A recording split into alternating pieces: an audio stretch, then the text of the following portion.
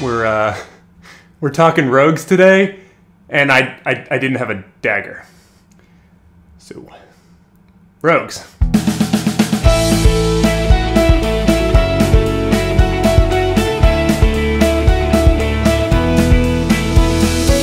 Welcome back to the channel, everybody. My name is Garmin. This, of course, is the Storycraft Society, and this week we are going to be talking about rogues, specifically the rogues from 5th edition Dungeons and Dragons. So I am absolutely on record in saying that 5th edition of Dungeons and Dragons is my favorite role-playing system, role-playing game that's out there, and honestly, it's one of those things where I can very confidently say rogues are one of my favorite classes out of this system. I really enjoy a roleplay intensive version of my Dungeons and Dragons. Playing in combat and doing combat-y oriented things is less of my focus, but the thing that I will say is every once in a while I get a little bit of an itch that I just feel like mechanically a class doesn't work the way that I think that it should, or I see a loophole that gets exploited and I don't like it or whatever, and I want to talk about it. So that's what we're going to be doing today. So with rogues, I haven't seen a whole lot of nitpicking this class up, and I don't actually have a lot of suggestions myself, but I do have 3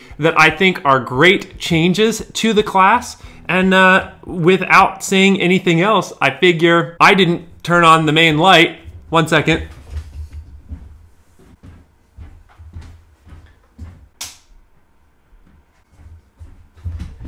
Heyo, I'm brighter now. But I have some ideas. We're gonna jump into it right now, and I am excited to talk about it. Rogues, let's jump in.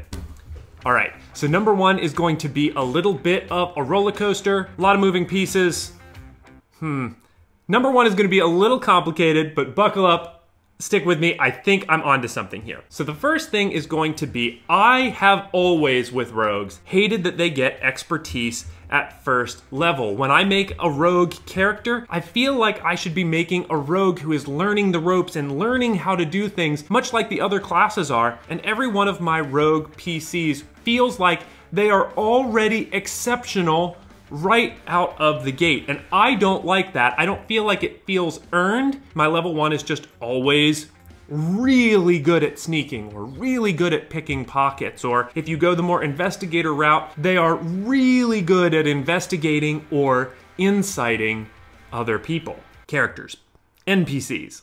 And so I think that a solve for that is going to be another thing that I've kind of not understood, is why classes like the fighter and the rogue get their archetype at 3rd level and not at 2nd, like a ranger or a druid. Here's my proposal. We can take expertise and move it from 1st level to be what the rogue gets at 3rd level, much like a bard, which I think as a system makes more sense. The bard goes out, he does a couple of levels, he learns what he's good at, and then becomes an expert in whatever he's doing. I think rogues could function exactly the same way. The next thing that I would do is bump the archetype of rogue, the 3rd level gaining of that archetype, and move that down to 2nd level. That's gonna give you a level to figure out what your rogue's specialization is, but then you don't have to wait super late into the game to get your rogue feeling like the type of thief or assassin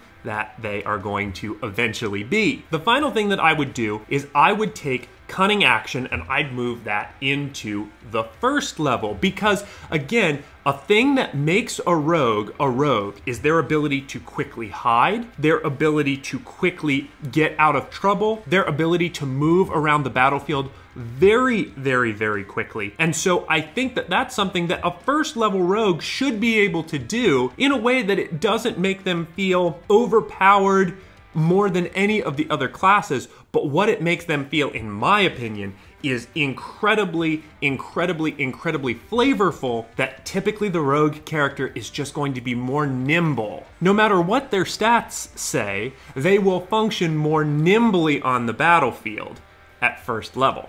So again, just a quick recap.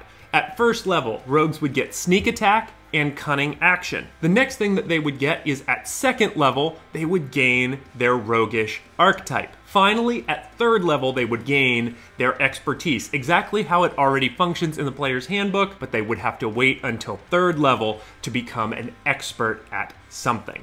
So for my second change, I would like to take a look at cunning action. So what does cunning action already allow us to do with our 5th edition rogues? It allows us to dash as a bonus action, to disengage as a bonus action, and to hide as a bonus action. And I absolutely love those 3 things. They fit the flavor of the rogue very, very well. And for me personally, I feel like they are usable in all kinds of situations. But I would like to add one more thing to that: the ability to focus and use that focus to allow you to gain some kind of advantage over your enemy in a way that other classes cannot. Part of what makes a rogue so dangerous is that mentally, intellectually, they can look out across the battlefield, they can look at the enemies and know where to place their hits in a way that will most effectively hurt and immobilize the bad guy that they're dealing with. So what I would suggest is another ability added into their cunning action that they can do as a bonus action. This could be called something along the lines of find weakness or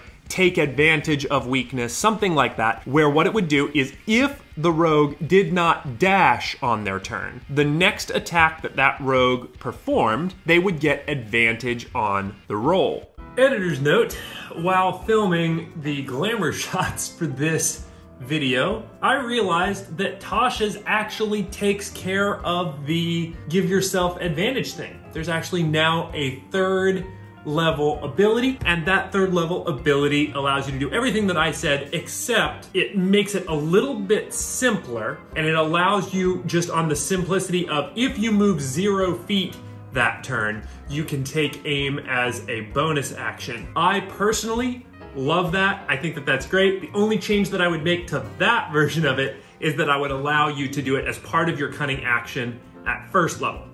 So anyway, my mistake. Sorry, should have done my fact checking on Tasha's before I filmed all this. All right, back to the video. Now I see this working 2 ways. One, it definitely works in combination with their sneak attack. So now the rogue, if they're willing to sacrifice their bonus action, they can get their sneak attack even when they don't have an ally directly next to the bad guy, right? But also, and this is what's really important to me, it gives this very cinematic style visual of the rogue who's dancing back and forth and then waits for the perfect moment to plunge their dagger in between 2 plates of armor. I think that this is something that the rogue is missing. Not missing.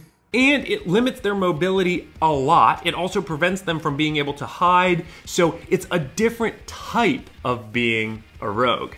Lastly, number 3, I'm going to talk about one of my biggest pet peeves with the rogue class, as well as a number 1 pet peeve of 5th edition in general for me. That is, I don't really enjoy the fact that natural 1s and natural 20s don't mean anything, rules as written, when it comes to ability checks and also saving throws. But we're gonna focus on ability checks for right now. So with ability checks, you make a stealth check and you roll a natural 1. That doesn't change anything other than your math is low. I like the idea that even the most heroic, epic adventurer can roll a natural 1 and still mess up. Or the most beginner, basic adventurer can roll a natural 20 and still succeed against all odds. That adds to the drama of the game. So this is going to tie directly into the rogue's ability called Reliable Talent. Reliable Talent is something that the rogues get at higher levels, and what it does is it allows the rogues to take any skill that they are proficient in,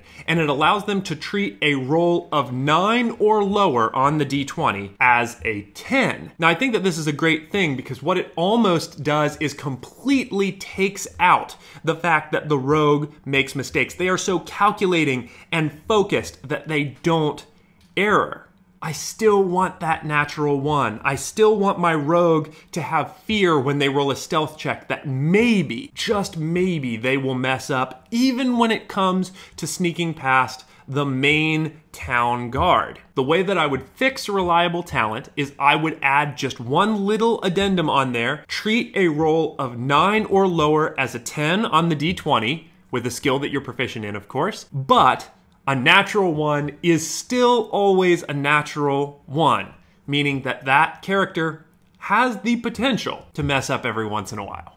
But with that said, that is my 3 tips, at least for right now, on how I would fix and dial in the 5th edition Rogue a little better. Definitely in the comments, let me know what you think of these. If you have any others of your own, I'd love to hear what you would do to mess and tweak the Rogue to make it play a little better for your style of play. But with that said, give this video a like if you enjoyed it. Leave me a comment down below. Subscribe to the channel if you haven't already. That is a great way to help out the channel. And the #1 way that you can help out a small YouTube channel is to share this video with a person that you think would enjoy it. But that's it. That's it for this week. So until next week, I'll be seeing you, and stay roguish out there.